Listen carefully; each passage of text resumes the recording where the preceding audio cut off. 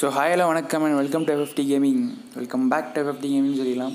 So அப்போ 450 batch வச்சுருக்கேன். நான் என் மொட்டே போட வேண்டாம், அவங்களாம் போட முடியுமா அப்படின்னு சொல்லிட்டு கேட்டுக்கலாம்.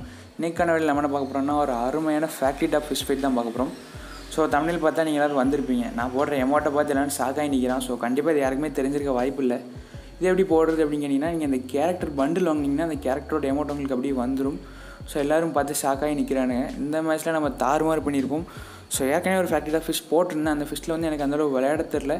ஸோ அதை நம்ம வந்து ரெக்டிஃபை பண்ணிட்டு இந்த மேட்ச்சில் நம்ம தாறுமாறு பண்ணிடுவோம். அதுக்கு முன்னாடி நம்ம சேனலில் ஒரு கிவ்வே ஓட்டிருக்கேன். அந்த கிவ்வேல நீங்களும் ஜெயிக்கணும் அப்படின்னு நினச்சிங்கன்னா எல்லா வீடியோஸும் ஃபுல்லாக ஸ்கிப் பண்ணாமல் வாட்ச் பண்ணணும். சேனல் வீடியோஸ் ஃபுல்லாக மறக்காமல் நிறைய பேருக்கு ஷேர் பண்ணணும், லைக் பண்ணணும், சப்ஸ்கிரைப் பண்ணணும்.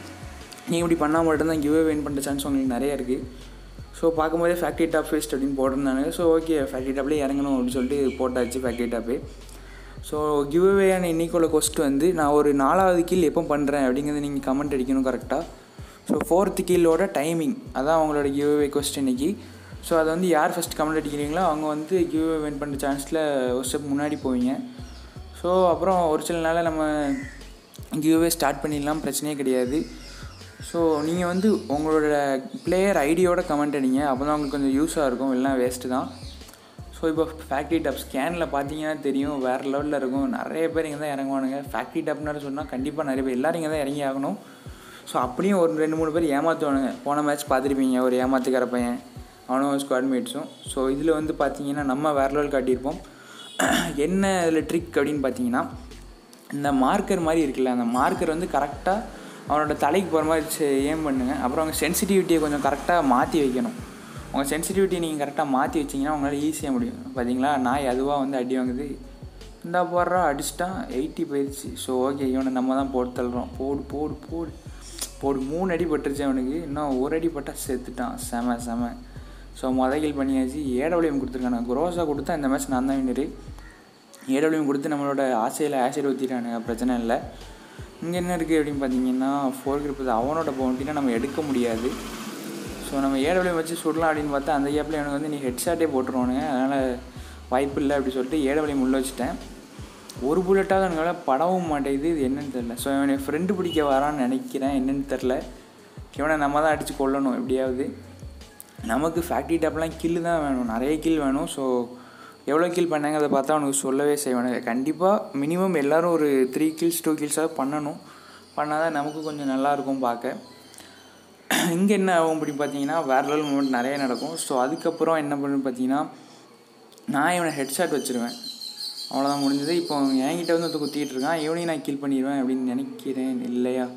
ஸோ இல்லை, இதுக்கப்புறமும் ஒரு 2 கில் நான் வேறு லெவல். இவனை மேலே கிரனேடு போடுறான் ஸ்டூபிட் பாய். ஸோ பரவாயில்ல, இவனை நம்ம போட்டு தள்ளிடலாம். ஒரு அடி பட்டால் போதும், செத்துருவான். ஆனால் படலை. ஸோ ஓகே, நமக்கு என்ன கிடச்சது அப்படின்னு பார்த்தீங்கன்னா ட்ராகனோ கிடச்சிது அவன்கிட்டேருந்து. ஸோ இப்போதைக்கு மேலே 2 கண்ணை சுற்றிட்டு இருக்க ஒரே நான் தான் எனக்கு தெரிஞ்சு. போடு ஹெட்ஷாட் போடு, இவனையும் சாவடிச்சிடலாம், பிரச்சனை இல்லை. போடு 4 கில் பண்ணிட்டோம். அது வரைக்கும் வேறு லெவலில் போயிட்டுருக்கு இந்த மேட்ச்சு. இது வரைக்கும் நம்ம சேனல் சப்ஸ்கிரைப் பண்ணலாம், மறக்காமல் சப்ஸ்கிரைப் பண்ணுங்கள். இந்த லைக் கேம் வந்து ஒரு 1K வச்சுக்கலாம். ஸோ லைக் கேமோட நீங்கள் நிறைய தான் கொடுத்துட்ருக்கீங்க, அது உண்மை தான். ஸோ அங்கே ஒருத்தன் உட்காந்துருக்கான், அவனை தான் நான் ஏம் பண்ணணும்.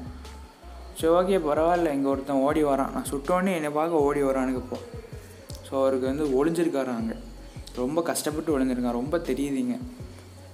சரி உட்காந்துட்டு போட்டோம். இந்த இவன் வந்துட்டான், இவனை போட்டு ஆடா அப்பாவி போட்டு தள்ளிட்டான்டா. கண்ணை பார்த்தானே போட்டு தள்ளிட்டான். வேறு லெவல் கட்டிட்டான். சரி ஓகே, நமக்கு கொடுத்து வச்சது இந்த 3 நிமிஷம் தான் அப்படின்னு வச்சுக்கலாம். சரி, நான் பண்ண 4வது கில் எந்த செகண்ட் அப்படிங்கிறது நீங்கள் மறக்காமல் கமெண்ட் அடிக்க சொல்லியிருந்தால் மறக்காமல் கமெண்ட் அடிச்சிடுங்க. ஸோ அப்போ தான் அவங்களுக்கு கிவ் வின் பண்ண சான்ஸ் நிறையா இருக்குது அப்படின்னு சொல்லிக்கலாம். இங்கே எவன் இருக்கா அப்படின்னு பார்த்தீங்கன்னா ஒரு காமெடி பீஸ் ஒருத்தர் இருக்கான். எந்த காமெடி பீஸ் என்ன பண்ணுறதுன்னா போட்டு தள்ளணும். ஸோ அந்த போர்ட் ரேங்கிங்கில் டாப்பில் இருந்தோடனே நம்ம போட்டு தள்ளிட்டோம், இவன் என்ன பெரிய விஷயமா அப்படின்னு சொல்லிக்கலாம். ஸோ அதுக்கு முன்னாடி 2 அப்டேட் நியூஸ் காட்டுறேன்னு சொல்லியிருந்தேன். ஸோ அந்த அப்டேட் நியூஸையும் பார்த்துடலாம். என்ன அப்படின்னு பார்த்தீங்கன்னா 2 வித்தியாசமான காஸ்டியூம்ஸ் வரப்போகுது. 2 வித்தியாசமான காஸ்டியூம்ஸா என்ன அப்படின்னு கேட்டிங்கன்னா 2 வித்தியாசமான காஸ்டியூம்ஸ் இருக்குது. அது வந்து வந்திருந்தாலும் வந்திருக்கும். நான் அந்த வீடியோ போடும்போது எப்போ போட போகிறேனே தெரில. ஸோ வந்தாலும் வந்திருக்கலாம். 2 சூப்பராக இருக்குது. அந்த இமேஜஸ் நான் உங்களுக்கு காட்டுறேன் பாருங்கள். ஸோ ஓகே, இதான் அந்த இமேஜஸ் நீங்கள் பார்த்துட்டீங்க. உங்களுக்கு இந்த காஸ்டியூம்ஸ் பிடிச்சிருக்கா அப்படிங்க நீங்கள் மறக்காமல் கமெண்ட் பண்ணுங்கள். ஸோ இன்குபேட்டர் லீக் அது ஆல்ரெடி போட்டாச்சு. அது சூப்பராக இருந்துச்சு இந்த இன்குபேட்டரு. ஸோ ஏகே இன்குபேட்டர் வந்து கன் நல்ல சூப்பராக, அந்த மாதிரியே ஸ்காரலுக்கும் சூப்பராக கொண்டு வந்துட்டாங்க.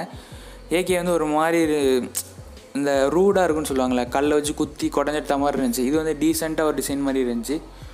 ஸோ இங்கே இவனுக்கு 2 பேர் வேறு லெவல் ஃபைட் பண்ணிட்டுருக்கானுங்க. அவன்கிட்ட ஒரே ஒரு லெவல் 3 பேக் மட்டும்தான் இருக்குது. ஸோ இருந்தாலும் போட்டுட்டான், ஹெட்ஷாட்டே வச்சுட்டான், வேறு லெவலு. ஸோ இவன் தான் அப்போலே என்கிட்டேருந்து எஸ்ஐ ஓடினவன். ப்ரோ தமிழன், பேர் வந்து சிவா, பேர் கில்டு வந்து ப்ரோ தமிழன். ஸோ தமிழன் வேறு லெவல் கட்டிட்டான். அப்படி ஒரு தமிழன் இருக்கிறது நமக்கு என்றைக்குமே கெத்து தான். என்ன போட்டாலும் நம்ம பேர் ஏதோ ஜாஸு, ஏதோ ஹிந்திக்கார பாய் போல். நம்ம தமிழன் வேறு லெவல் கட்டிட்டான் அவனை. ஸோ இந்த வீடியோங்களுக்கு மறக்காமல் லைக் பண்ணுங்கள், ஷேர் பண்ணுங்கள், சப்ஸ்கிரைப் பண்ணுங்கள். தேங்க்ஸ் ஃபார் வாட்சிங். பை.